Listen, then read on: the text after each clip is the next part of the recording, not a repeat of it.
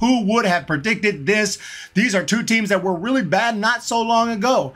And here they are in the World Series. This is why I love baseball. You never know who will be the last team standing. You can't just say, oh, it's going to be Dodgers and Yankees or whatever. You never know who it's going to be. And in this case, the Texas Rangers, who've been trying to improve for years, they signed Corey Seager. They signed Marcus Semien a couple years back. Then they improved their pitching this year, and everything came together. They had an amazing first half, had a little dip in the second half, but then came back, got in the playoffs, and they have worked their way to the World Series by beating the world champions, the 2022 world champion, Houston Astros. 2 wins on the road to take it. And that is behind an incredible performance by Adolis Garcia. This dude is an absolute machine. He's crushing home runs, oppo taco. He's pulling bombs. He's doing what it takes. And then, of course, Corey Seager was just awesome throughout this entire postseason. And you got to look out because they have other guys like Marcus Semien who haven't been that hot, who could be about ready to heat up here in the World Series.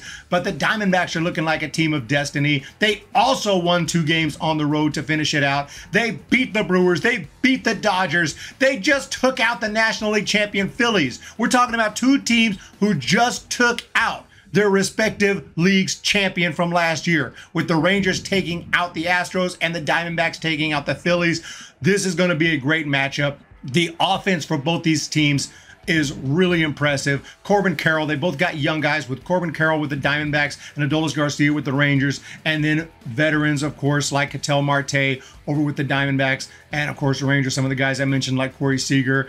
Absolutely amazing. So this is going to be a really, really fun matchup right here, and it starts in Texas tomorrow in Arlington, 8 Eastern, 5 Pacific. There you have it, 7 Central. Let's freaking rock and roll. Okay, so this is going to be fun here right now. And neither of these teams had like an incredibly dominant pitching staff. They got their guys, obviously. Zach Gallen, obviously, for the Diamondbacks. Merrill Kelly is going to pitch probably game 2, I assume.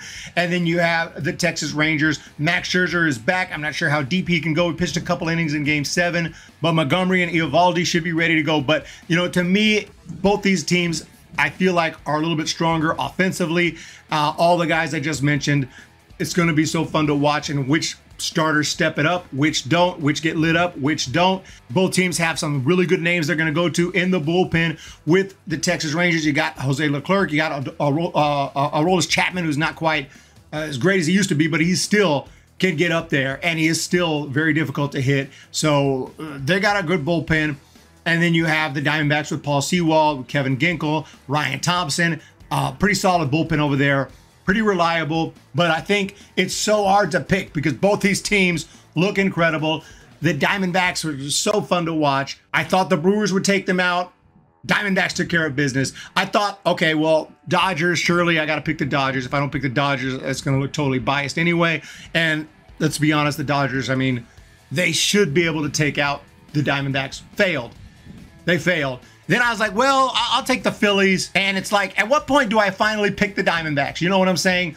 I'd hate to pick against them again when they've proven me wrong about 3 freaking times. The Arizona Diamondbacks are legit. I don't even know who to root for because, I mean, I like the NL West representation with the Arizona Diamondbacks, but I'm also talking about Bruce Bochy, okay? Texas Rangers, Bruce Bochy. And I do have some Texas connections, so I've always liked the Rangers.